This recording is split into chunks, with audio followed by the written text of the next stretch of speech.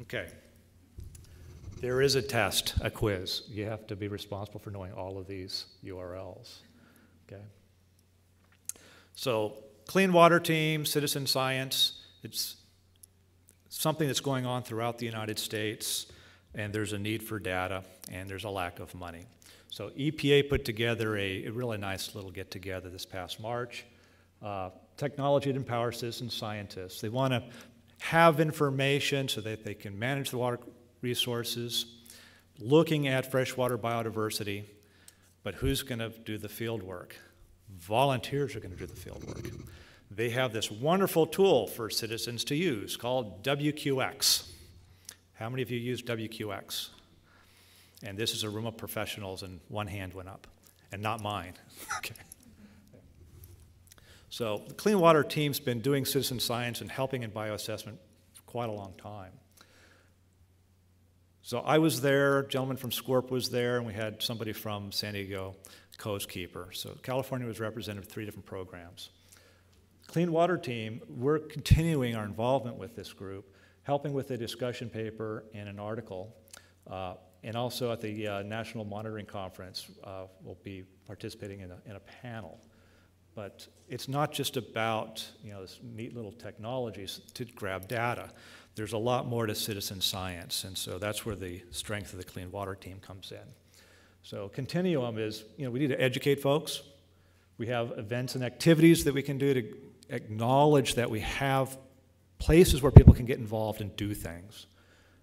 We need to have some tools to support those actions. In production of data, okay? You do stuff with the data, there's feedback, and then you can have a stewardship action, all to get to this improved biodiversity. Okay. This is the stuff that EPA is concerned about, but you have to do all this stuff to get there. So Clean Water team can help with promotion and with support, so we're going to discuss some of that stuff. So, what is an event? Okay, BioBlitzes have become really, really, really popular with folks. Okay. Professionals go out in the field, man stations, or they go out and do transects, and they lead volunteers, non-paid folks, to help collect data. Historically, we've had groups go out and do frog watch, where you can listen to frogs and toads, and you can understand who's calling species. Intensity of the calling, okay, so how many participants are there. You don't have to count individuals, but just measure intensity. And then when and where they're doing this. And it's been going on for quite a while. Great program. Migration, Dragonfly Partnership. Right now we have the migratory flights going on. Citizens are out at the marsh. A lot of bird watchers are participating in this. And they're able to collect information and share it with scientists. It's a great participatory research project. And then grunting greeters. Okay, we have fish that like to come up onto the beach. We don't have enough scientists to go out there and collect data, but we have citizens that love to meet the fish. Okay. So there's lots of these programs that the Clean Water team knows about. People reach out to us to advertise what's going on and do promotion. So within the last Clean Water team newsletter, Watermarks, we put together this article on BioBlitz. Fast and furious biomonitoring. Fun stuff, engages people, gets a lot of press. Fun stuff. The California Academy of Sciences is heavily engaged in this. Another way of encouraging the science, educating people, getting them excited, is to have Shark Week, right? Okay. We don't have sharks. We got crayfish, though. Okay. So at the conference, I got to meet, one of my partners.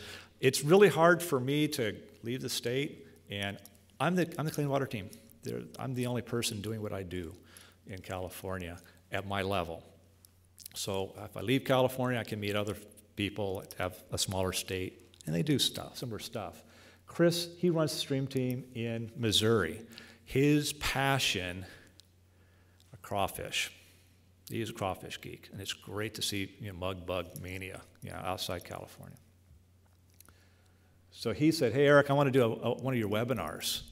So a little while ago, he presented a webinar, and we invited folks from the National Monitoring Listserv that's run by EPA, my Clean Water Team listserv, and the listserv for the California Water Quality Monitoring Collaboration Network. So we had really good participation, folks that normally wouldn't join a webinar, but they would because they want to learn about this bug at a very non-technical way. We're not going into all the genome and whatever, just basics. What do they do? How do they function? Why are they valuable? Why are they a pest? Okay. It's his passion. He put together a really nice webinar, and we recorded it, and it's edited, and it's on YouTube now.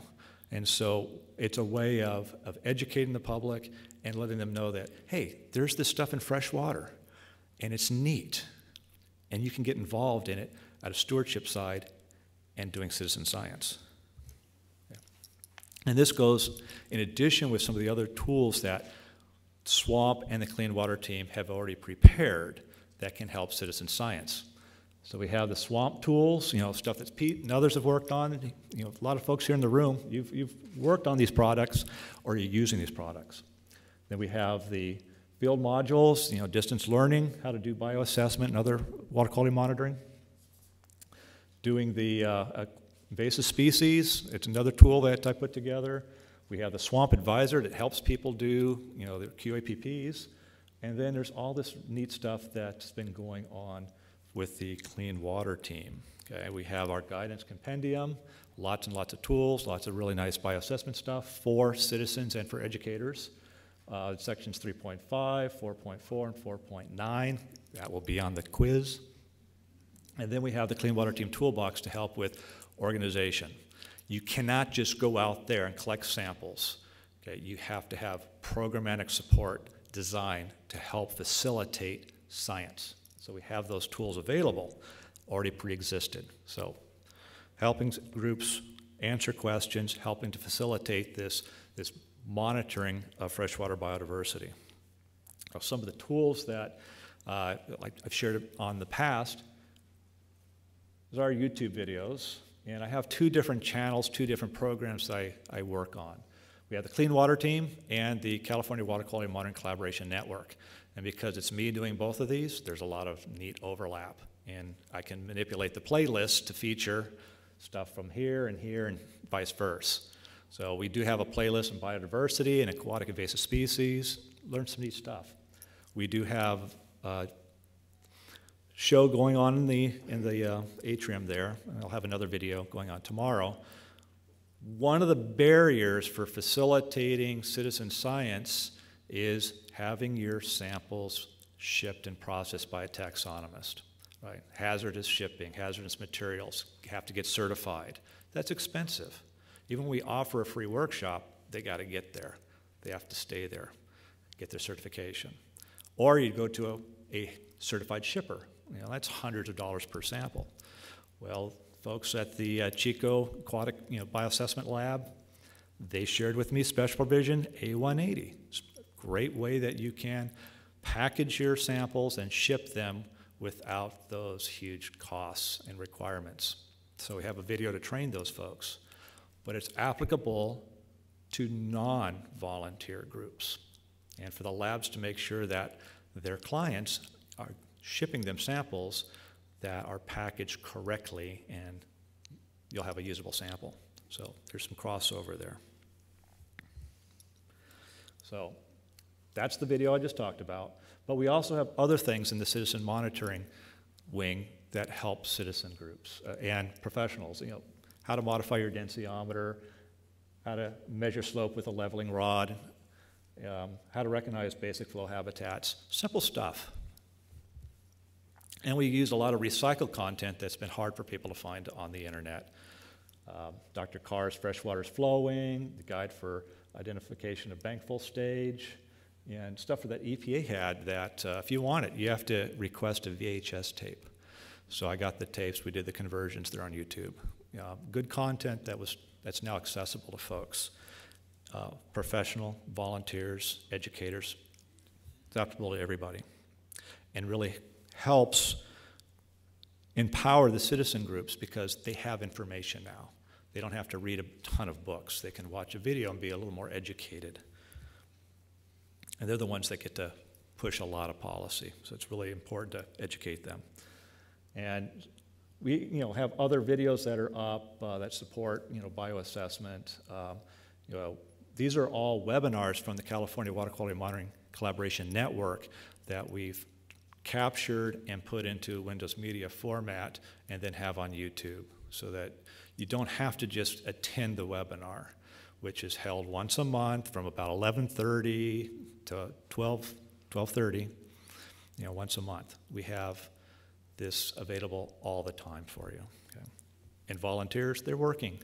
They have real jobs, so they can't watch our live webinars, but they can get home, have a meal, relax, get together with the kids and watch a video on, all assessments, right? But we also had some really nice stuff, taxonomy. Like last year I mentioned the guidelines for taxonomic determination of, whatever they wanted to talk about. And I'm not going to mention the species because I'm still working on the other video that they created for us on chironomids. And I have another one that they're going to do that they haven't agreed upon. I have 3 or 4 that they're going to be doing. And they're laughing at me, yeah. But it's capturing their time and archiving it for the future for your benefit. Other things that the Clean Water team's been doing to help in this area is bring attention to various apps. Everybody's crazy about what can I do with my mobile device, my cell phone, my tablet, what can I do? So in our last newsletter, we have a couple pages here of just apps that can be used for citizen science, used for bringing attention to water quality, okay? Information out, information in, different types of tools, okay? We have 3 different apps I'm going to just briefly mention about. How to find a citizen monitor. We have a web page that's scalable per device, and if you're accessing this tool using a cell phone, it will use the GPS coordinates and ask you, would you like to find the nearest site? And the nearest site would be, who's your closest citizen monitoring organization. So it's been really cool for groups to promote how you can volunteer.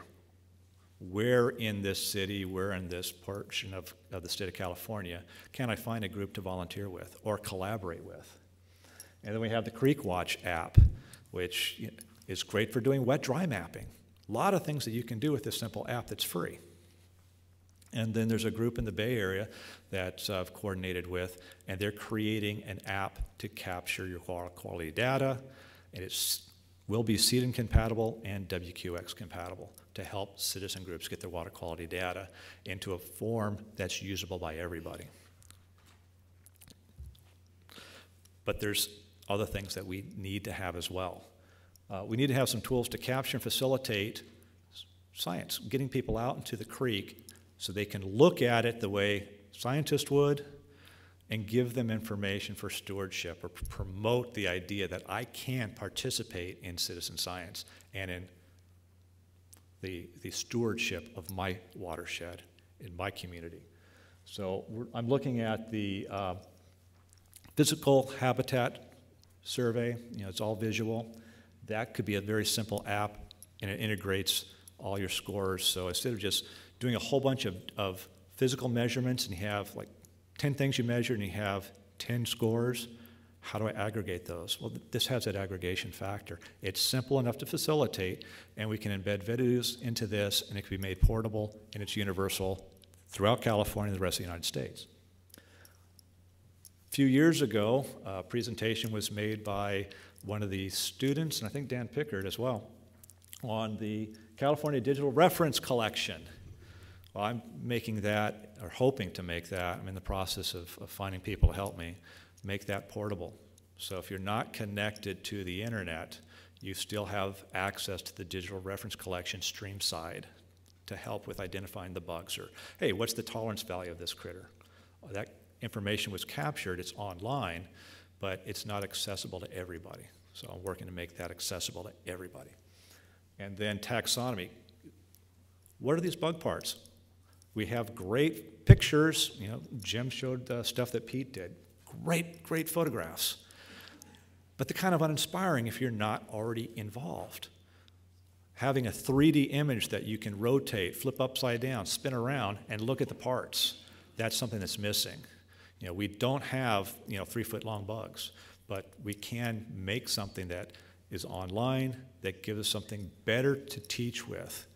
So it's something that maybe a non-scientist doesn't want to get involved in unless it's made easier. So we can make learning some of these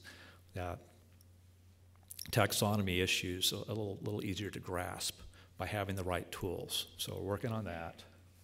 So those are 3 different types of apps that are in development. But we also have to have tools in the field. And so if we have all got our little cell phones or our tablets.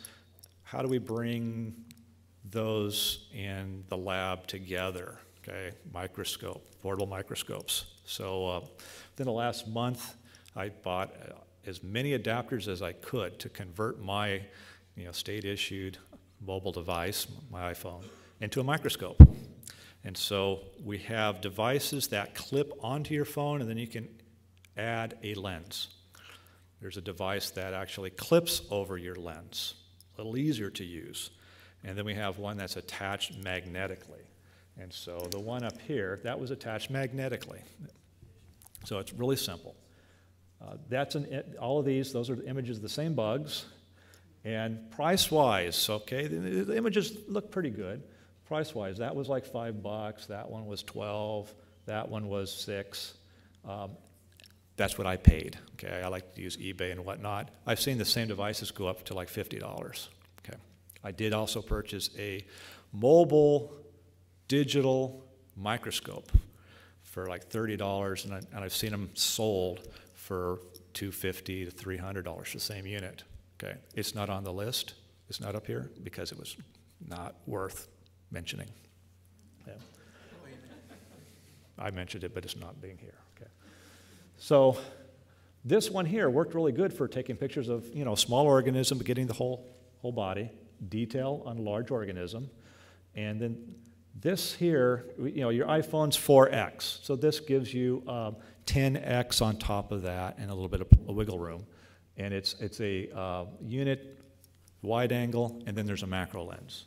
This clips over the lens. It's okay. There's an adapter you can put on this to stick it onto your microscope. So if you have a portable microscope, you can add that on. But it's not well made, and it kind of falls off. Images, though, kind of nice. And this one goes up to, I think, 100x, and you could get 500. This one does 500, but it was lousy. You had to have the image, the organism, right here.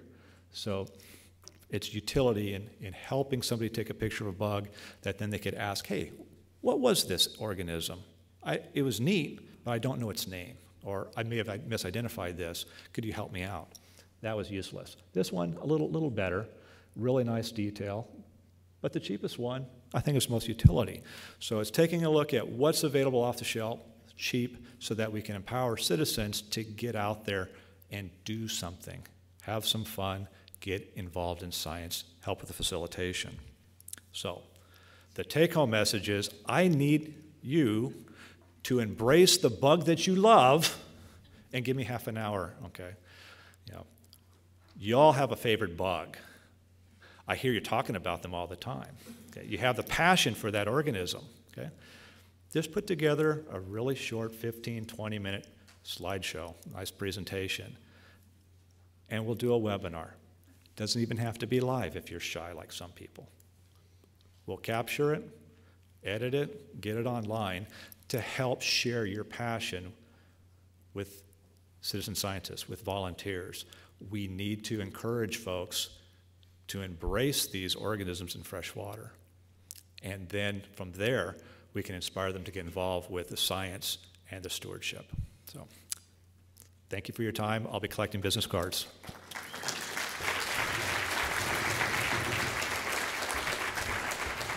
Questions? Okay.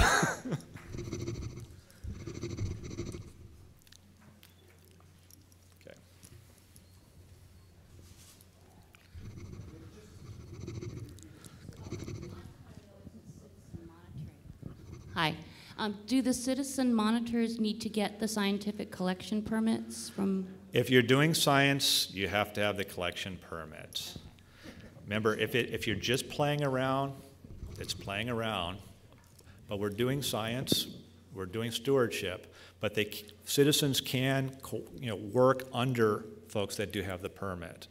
So if you're doing work with a county, an RCD, they can get the permit and make sure that they have identify the correct, personnel, they could be an entity, but the principal investigator can be listed under that. So you can do partnerships. The cost is very high, but the benefit in collaboration is volunteer labor is pretty affordable. And we do have a lot of organizations that have those kinds of partnerships. And we do have a lot of citizen groups here.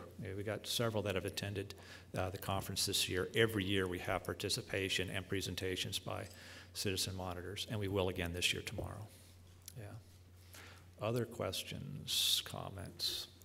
Everybody wants to go to your party. Well, that's what I want to. Yeah. Thanks. In fact, you're coming, right? Sure. So.